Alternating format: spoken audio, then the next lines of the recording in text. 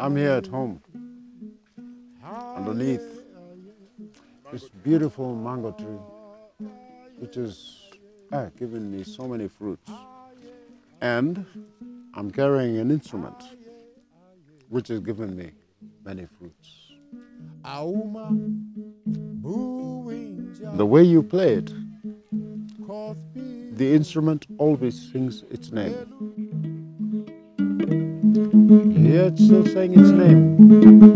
Nyatiti, Nyatiti. If you play the rhythm properly, the instrument always praises itself. The Nyatiti is a very, very unique instrument. I've traveled around and I've not seen anywhere where they play Nyatiti. The Nyatiti is a lyre, originating from the Luo people in western Kenya. We call her the queen of the clan.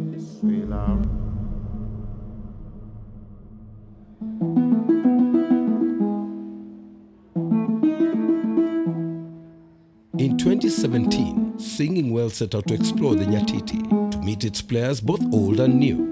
Yes, Nyatiti is a spiritual instrument. It's not just an instrument. We wanted to understand how the Nyatiti has evolved in the 21st century. But to look forward, we needed to look back. Seeing how the Nyatiti is made teaches you a lot about the Luo themselves. The strings, we Jaluo, we are fishermen. So we made an instrument from fishing wire.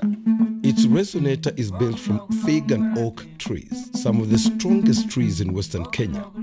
The construction is arduous. A skilled Nyatiti maker spends hours carving it out.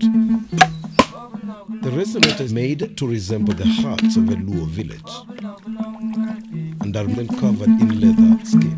So he buys the skin while it's dry and then he has to soak it to soften it so that it can be easy for installation in there. And then two arms and a head is attached. An opening is cut into the back of the resonator, allowing for sound to be projected outward. The strings are then looped around through the instrument over papyrus attached with beeswax. Today, the best Nyatiti makers still live in the villages. For us to have a mass production of Nyatiti, we need to have a mass production of people going back there and living with those people and knowing exactly why they were making these instruments. Of course, the true heart of the Nyatiti lies in the uniqueness of its sound. Nyatiti has 5 notes. It's a pentatonic scale instrument. 1, 2, 3, 4, 5. Even one string. That one note is a song.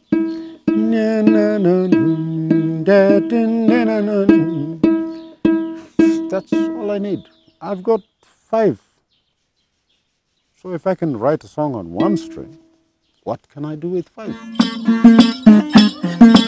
Meet William, one of the oldest players we met, buying his first Nyatiti for 8 shillings in 1951. The Nyatiti is traditionally played like this, by a man sat down with percussion being drummed out by the foot, on which he wears a series of bells called a gara. This thing over here is like a drum set. This is like a snare, and the jiggle is like a shaker. So you see, they were so wise to create something like that. One person, you carry like the whole band. Traditionally, the Nyatiti was an essential part of Luo life. Nyatiti was part of the daily life of the people. The Nyatiti even held a spiritual significance within the village. The witch doctors of the Luo, most of them have the Nyatiti. Sometimes they could play to foretell what is happening in the society. And so, the traditional Nyatiti style is inextricably linked to the Luo life. So, to play traditionally, you cannot cross boundaries because that music is dedicated to a certain sect of people. They understand what I'm saying. They understand the lands I'm talking about.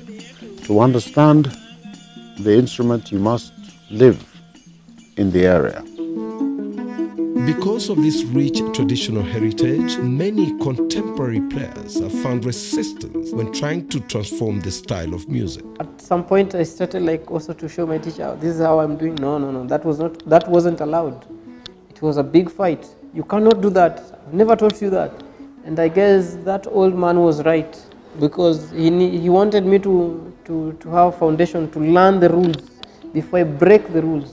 But to thrive in the contemporary market, sometimes the rules have to be broken. And that is what has created my music, because of survival, not because I'm a great musician. Shifts in the Nyatiti style have led to great innovations. Mimi ni Mganga Mkuu, Mganga Mkuu, mimi ni naroga roga, mimi ni going back to the roots.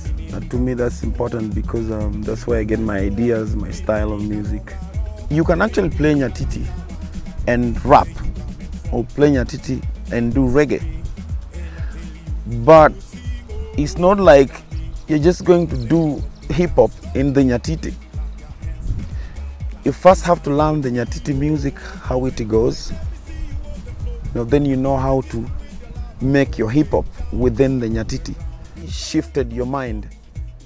So your hip-hop is coming from the Nyatiti into the hip-hop, not hip-hop into the Nyatiti. So that is very important. Some of the biggest shifts are not in how the music is played, but rather in who gets to play it. Anyango is not only the first female Nyatiti player, but she isn't even African. She reportedly discovered the instrument at a music festival. I saw many kinds of Kenyan traditional music. One of them, it was Nyatiti. I got very shocked and surprised. What is this instrument? Very unique, and this sound, it's really touched me. So I was fall in love with the Nyatiti kind of. And so Anyango got in touch with Okumu K'Orengo, the would-be teacher. To prove her seriousness, she had to live with him in his homestead for months. Because I had to learn Luo language, and sometimes I got malaria. Only after proving her complete commitment and respect was she trained. I had to go to every morning to fetch the water and gathering firewood. But I didn't have feeling of want to give up. Maybe because of the spirit of Nyatiti. She developed her own style and brought Nyatiti to an international audience. But this association of the instrument away from the Luo was not met with universal approval. I respect her. She did work. She's learned. But why did he not teach Kenyan women first? Still, Anyango is credited with opening the floodgates for female Nyatiti players. They used to say that women are not supposed to touch any traditional instrument. For me, I don't think it's a taboo. It's selfishness. They want to take all the good things with them. We can see the Nyatiti evolve with Kenya, but for this evolution to continue, the most important focus needs to be the next generation.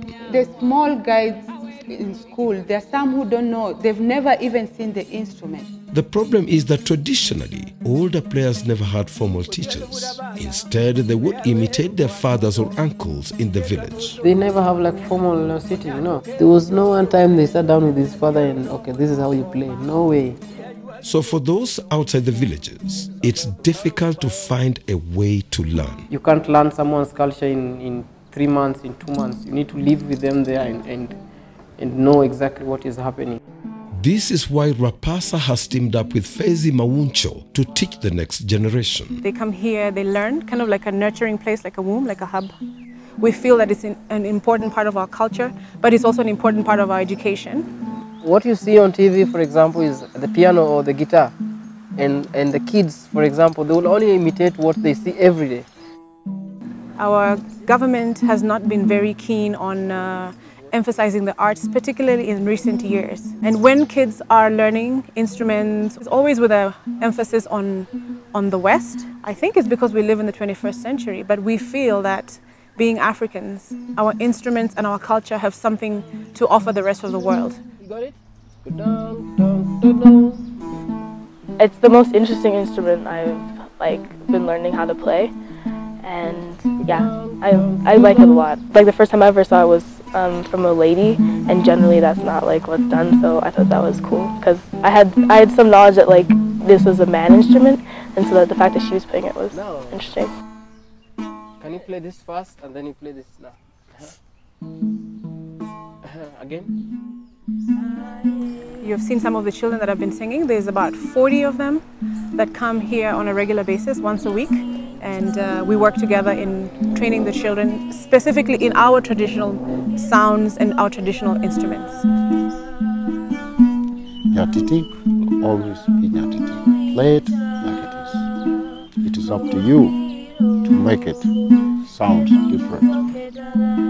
Because of the interest I see in Kenya today, the youth, the young people are coming up to play. The Nyatiti would last million years to come.